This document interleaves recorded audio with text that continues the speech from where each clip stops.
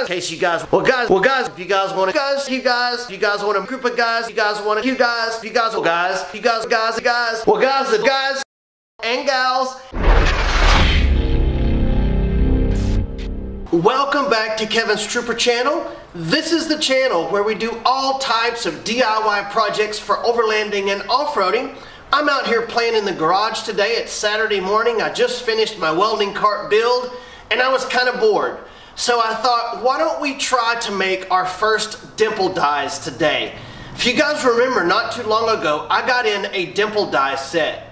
Because whenever I do the skid plate project underneath the bottom of the Trooper, I want to be able to put some Dimple dies in there. Now, if you don't know exactly what a Dimple die means, because I've had a few people not know, that's where you see the plate steel that has a hole with a little indentation all the way around it. And they use Dimple dies because not only does it look great, but it gives the metal some rigidity so that it doesn't quite have as much flex and it has a lot more strength. So let's get started. Oh, and by the way, if you guys see me rubbing this finger, I hit this finger with the plasma cutter earlier. Let me show you what I was doing. Is I was getting ready for this video and I was cutting out some plates out of this plate steel here, and I was holding my guide and cutting with my plasma cutter, not the smartest thing to do. And so I can show you my glove. You can see right there where it got hit. And it just barely nicked. Now I'm already missing the tip of this finger, so not only is that bad enough, but if I wasn't missing the tip of that finger, I might be. The plasma cutter just barely grazed the end of it, and you can see, I don't know if you can see that or not, but it kind of looks a little bit blistered. I tell you what, I was running that plasma cutter and I felt the heat, and I couldn't tell if I had burned the tip of my finger down to the bone or if it was just kind of a little bit hot. So I threw my glove off and I looked at it and it was black. I'm thinking, oh my goodness. So I run in there to the sink and I start washing it, and most of the black all came off, and it's actually not as bad as I thought. But time for a new pair of welding gloves now anyway. So yeah, I cut us out these coupons like so, and we're gonna put some Dimple dies in these today. So let's get started. So the first step is we're gonna drill a hole in our metal, and then we're gonna put the Dimple die in the press, and we're gonna see if we can press a Dimple die in it. Alright, so here's the metal cutter, the hole saw that I got. And it is made in China, like everything else. But it looks like a pretty good one. Now, I thought this was kind of neat how it comes in this box like this. And it says for wood on the front, but Amazon said it's for wood and metal, and I'm pretty sure that it is. So I'm going to get this assembled, and we'll get it in the drill, and we'll start drilling us a hole. Now it comes separated like this, and all I did was I put the pilot bit in, and then I'm going to tighten down this Allen screw with the supplied Allen wrench. Well, that little thing's sharp. This finger is catching hell today. Okay, so that's what we're left with, and I'm going to take a punch and punch a little dentation in here, and then we'll drill us a hole.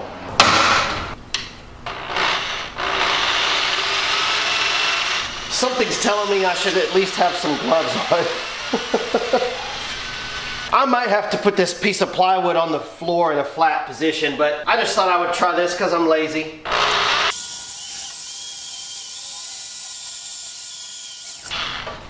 And our drill bit started slipping, so it was probably right at the end. Yeah, it's all the way through, so let me tighten this a little bit more. This really thin, cheap Allen wrench. I can get my good ones out if I need to. And I'm going to put just a little bit of Tap Magic, which is great stuff. Just going to put a little bit of that in there. There we go.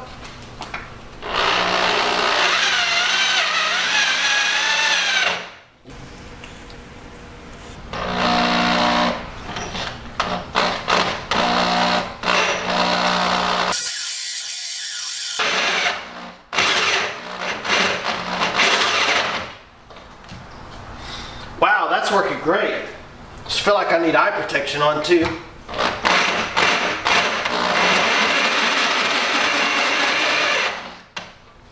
A little bit more cutting fluid.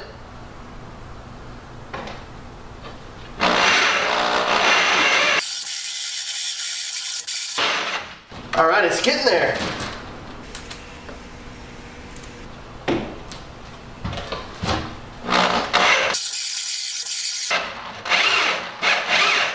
Yeah, that's working nice.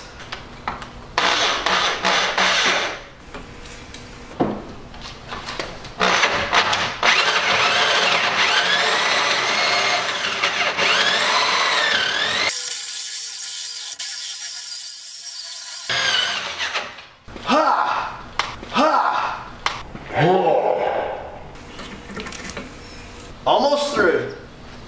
Starting to come through now.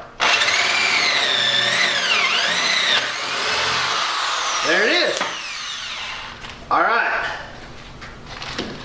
So, I would say that's very labor intensive, first of all, without having a drill press.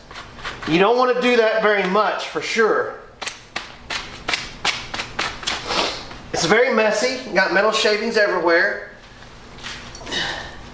And we end up with this nice little nugget, which will be great for capping tubing. I'll hang on to these. All right, now let's pull this off. All right, hit it with a shot of brake clean. Look how clean that hole is, guys. That is nice, clean, smooth hole there. Yeah, if that bit keeps doing that, that'll be a good bit. I'm not sure how long it'll last, but that did really well. All right, let me get us set up over at the press, and we'll see how this is gonna work. And here is the dimple die. So the way that this works, it's real simple. You just put this in and press this together, and it's gonna make the dimple into the steel. At least it sounds simple. So let's see how this is gonna work. So you see how that goes right in there, and then you can see how it's gonna press it in. I don't guess it matters which one you do on top.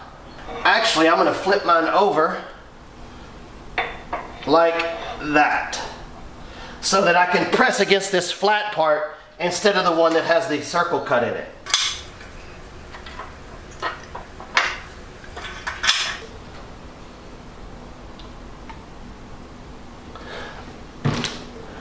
I don't know if I'm supposed to put a little bit of oil in there, but it just seems like the thing to do for some reason.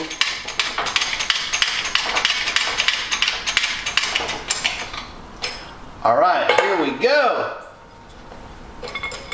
I've been wanting to make these for a long time.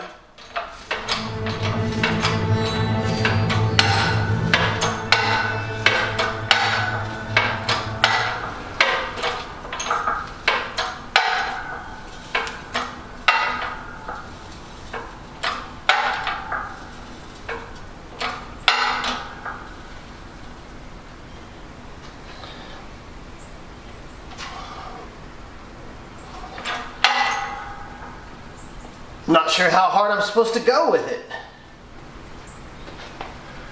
Oh, I got a ways to go.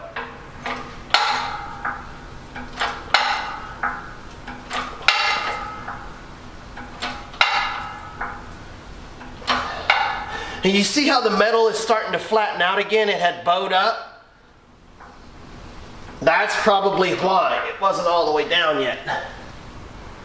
All right. And that looks pretty good. My bar is bending. It's flat again here. And let's see how that looks.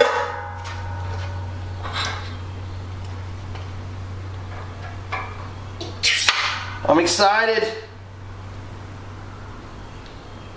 Try not to raise that any more than I have to. Now I don't know if this just slips right off of here or what. Oh, it does. It just slips right off.